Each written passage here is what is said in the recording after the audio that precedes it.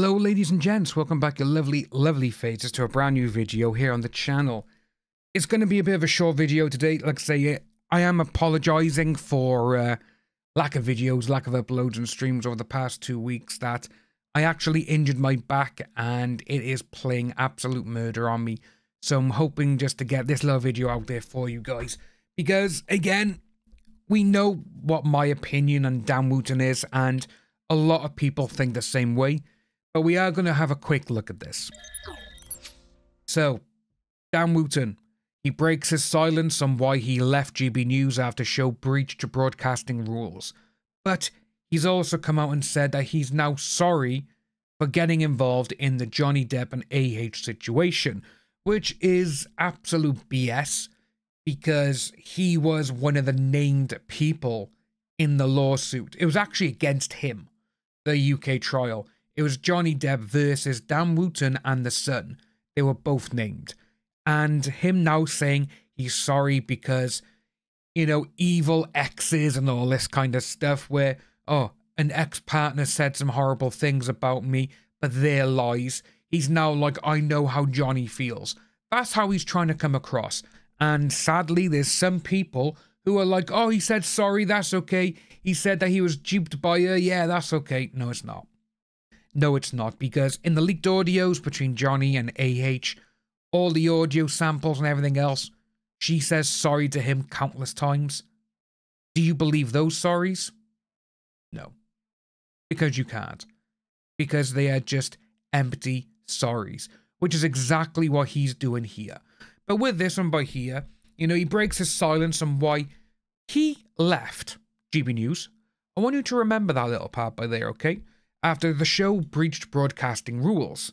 He was taken off air and suspended following Lawrence Fox, well, he is a cock, his comments made on his GB News show about female journalist Ava Evans last year. Former GB News presenter Wootton has confirmed he will front a new independent with no censorship, which will be the renegade and authentic voice of the people. No, Dan, you're only going to voice people who follow your opinions, and basically the ones who have opinions against you, you drown them out. You speak over them. You shout over them. You did that on GB News. And a lot of times you could see people were getting frustrated and angry. If they said, well, I don't agree with you, you would just sit there and you would look like an angry child who was taken off the monkey bars and put on the side because you'd be naughty. That's what you look like because, no, I'm not having that. That's exactly how you look. Anyway, we're getting off topic.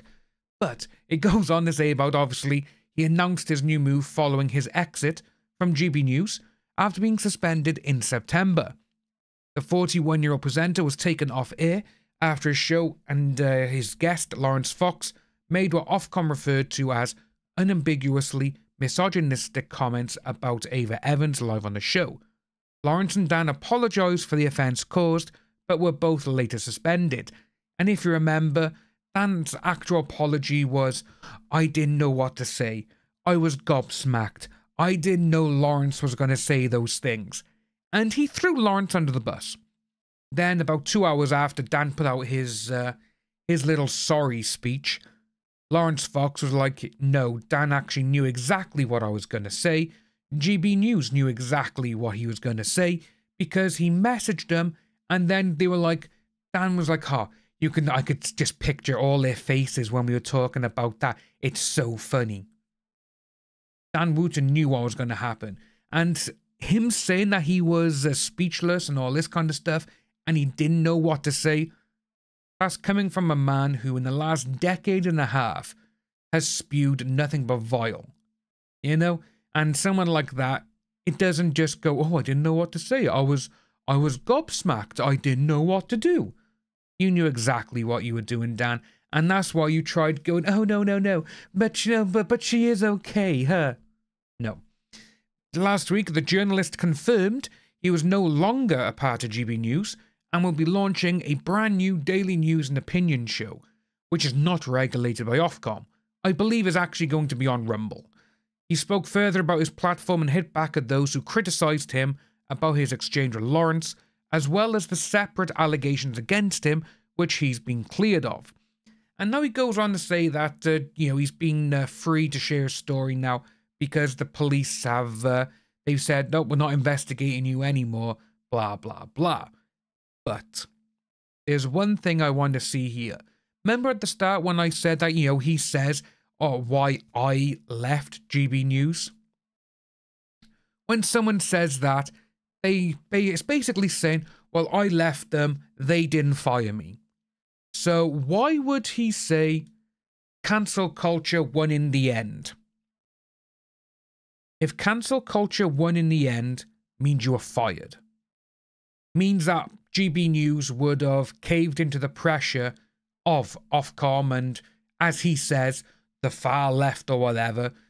It's like, yeah, they're the ones who got me fired. They're the ones who cancelled me. If you were cancelled, you were fired. But we did a video back in, I believe it was around October time, when we actually found out that he was actually fired back then. And it's kind of interesting because only recently he was awarded £113,000 in shares for GB News. That sounds like a company that you want to get rid of. And, I don't want to be anywhere near them. Oh, they caved. Give the money back then. No? Were you fired? What was it? It's just so many things going on. But another thing as well I want to have a quick chat about is when he goes on now saying about the criminal allegations that were against him, which, again, was all true. Everything that has come out about those were true. Because, again, if he's, he had his lawyers going around saying, oh, you can't speak about him because he's under a criminal investigation. His lawyers saying that he's under a criminal investigation just proved everything was going on. That literally, yes, he is being investigated by the police for doing criminal acts. That's exactly what it is. But again, no, he wants to spin it and be like, everyone was against me. Well, if it took 6 months for them to investigate, and they also had over 30 pages of evidence, emails, videos, all this kind of stuff, even people who was involved, who Dan Wootton supposedly paid to go and do all this stuff, But, out of everything, it's this part by here. He was exonerated in 2 investigations, one by the Metropolitan Police in London and the Scottish Police, which is interesting because no one knew the Scottish Police were investigating him. No one knew.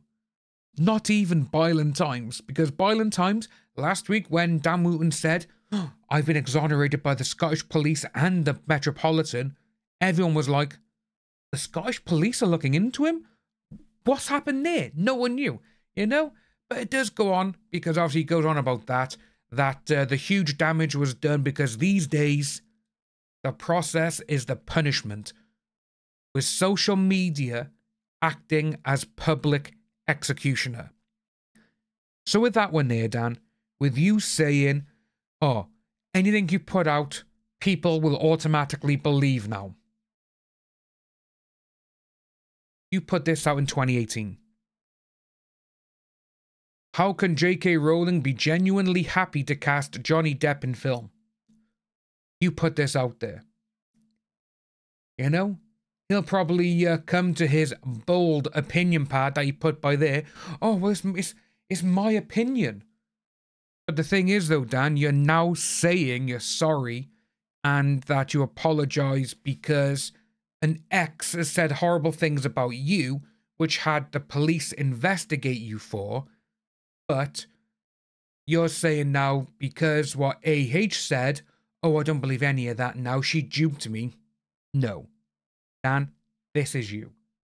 This is what you've been doing for the last 15 years. And it doesn't end with Johnny Depp and J.K. Rowling.